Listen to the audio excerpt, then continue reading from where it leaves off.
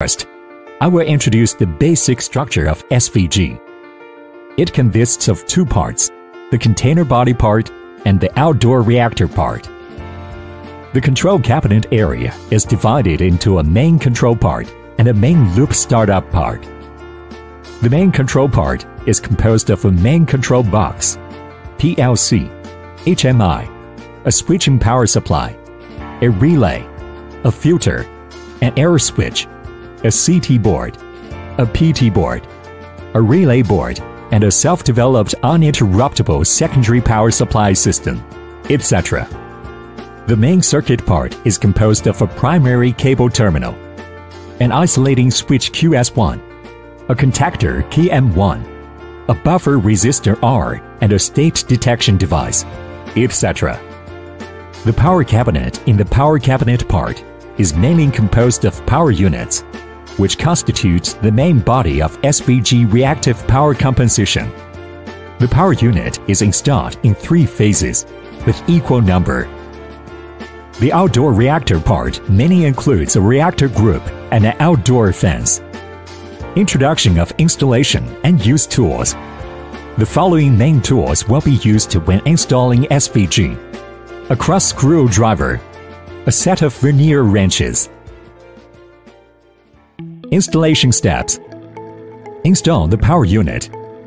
When carrying the unit packing box, handle it gently and do not step on it or bump it to prevent damage to the terminal power unit. Lift out the power unit. When lifting the unit, exert on the frame of the power unit instead of the capacitor. Install the complete machine. The installation of the power unit is relatively simple. There is a black handle at the front of the unit and a power connector at the back. Lift the unit and place it on the power unit guide rail of the complete machine. Push the unit back when inserting a half so that the primary connector of the unit can be connected reliably.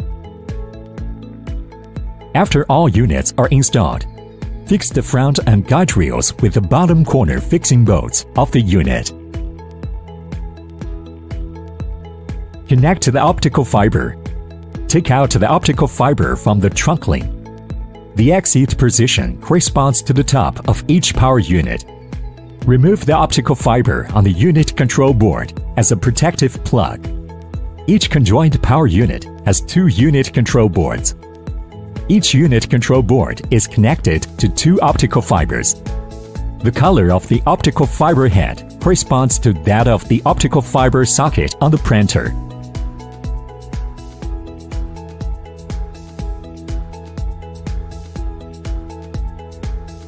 The blue optical fiber head is inserted into the blue optical fiber socket, and the gray optical fiber head is inserted into the gray optical fiber socket.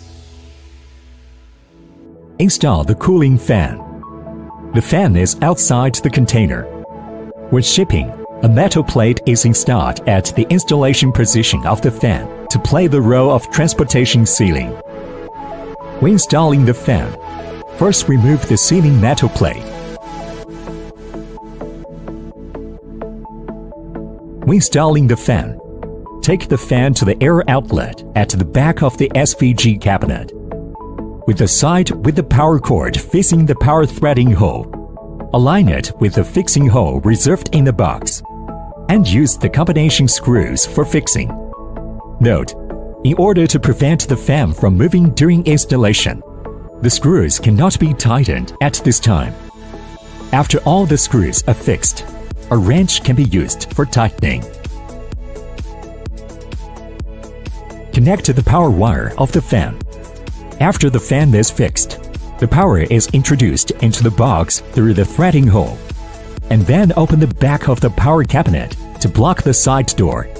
Fix the fan power wire to the terminal block in the corresponding sequence, and cover the terminal cover after the power wire is connected.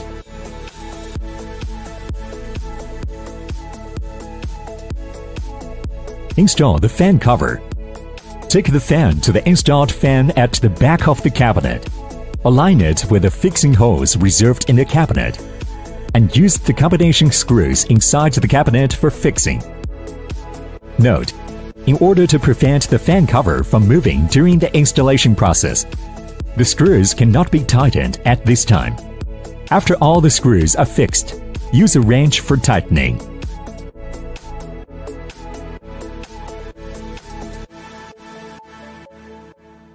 Primary through-wall terminal.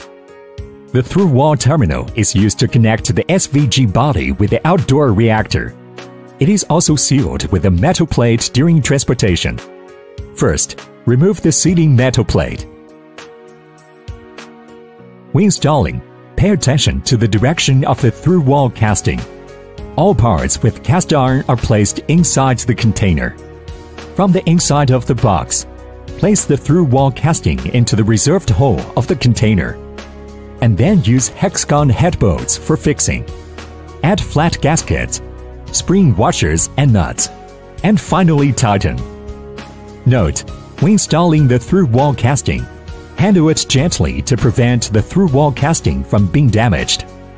After installation, make sure that the direction of the wiring copper bar of the through-wall casting is vertical. Glue and seal the fastening bolts of the through-wall casting and the joint.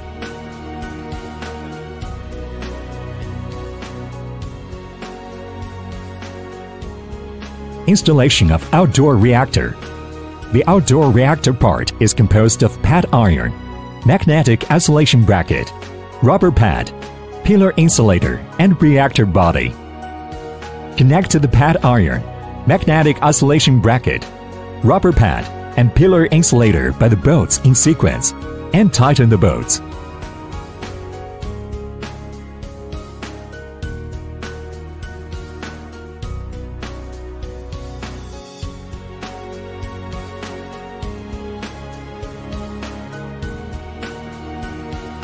Lift up to the hollow reactor.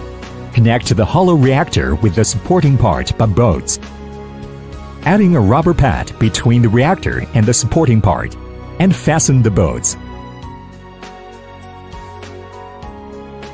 After the hollow reactor is assembled, move the hollow reactor directly above the site foundation. Align the pad iron with the embedded steel plate on the foundation, and place it on the embedded steel plate. After checking that all bolts are tightened, weld the pad iron to the embedded steel plate on the foundation. Precautions: when installing the pillar insulator, pay attention to the direction of the umbrella skirt.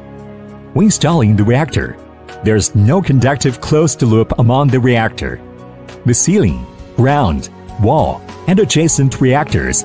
The distance from the center of the coil to the wall should be greater than 1.1 times of the outer diameter of the coil, and the distance to the ceiling should be greater than 0.5 times of the outer diameter. The ground wire of the reactor post insulator shall not form a closed loop. Installation of outdoor fence. Refer to the installation diagram for assembly. Precautions: evenly spot weld all the installed column bases and the embedded steel plate around. After welding, the welding slag should be cleaned, and the welding place should be painted with anti-rust paint to prevent rust. All fixing bolts of the fence must be tightened. It is necessary to install an insulating gasket on the random column to form an insulating open point and prevent the fence from forming a closed loop.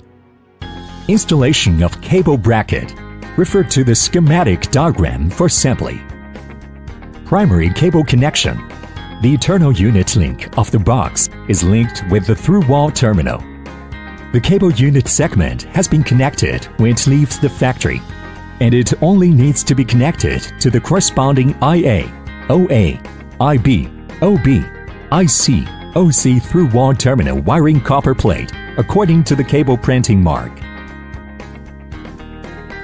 Primary cable connection from reactor to container through-wall terminal. The A-phase output through-wall terminal OA of the SVG power cabinet is connected to the input terminal IN of the outdoor A-phase reactor. The B-phase output through-wall terminal OB of the SVG power cabinet is connected to the input terminal IN of the outdoor B-phase reactor. The C-phase output through wall terminal OC of the SVG power cabinet is connected to the input terminal IN of the outdoor C-phase reactor. The output terminal out of the outdoor A-phase reactor is connected to the A-phase input through wall terminal IA of the SVG power cabinet. The output terminal out of the outdoor B-phase reactor is connected to the B-phase input through wall terminal IB of the SVG power cabinet. The output terminal out of the outdoor C-phase reactor is connected to the C-phase input through wall terminal IC of the SVG power cabinet. Remove the blockage on the fiber cotton at the air inlet at the bottom of the container before powering on. If the device is installed without electricity for a long time, do not remove the plug first to reduce the entry of external moisture. When actual installation on site is completed, clean up the sanitation in the cabinet and restore the side ceiling door panels. At this point, High Voltage Dynamic Reactive Power Compensation Device (SVG) have been introduced.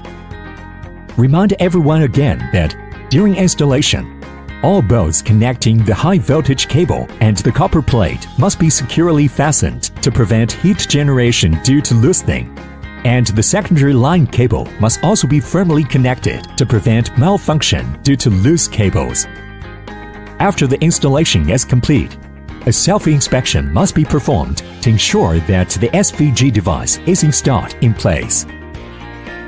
When installing the SVG device on site, the SVG box must be firmly welded to the site grounding point, and the armored input and output cables must be fixed with cable clamps.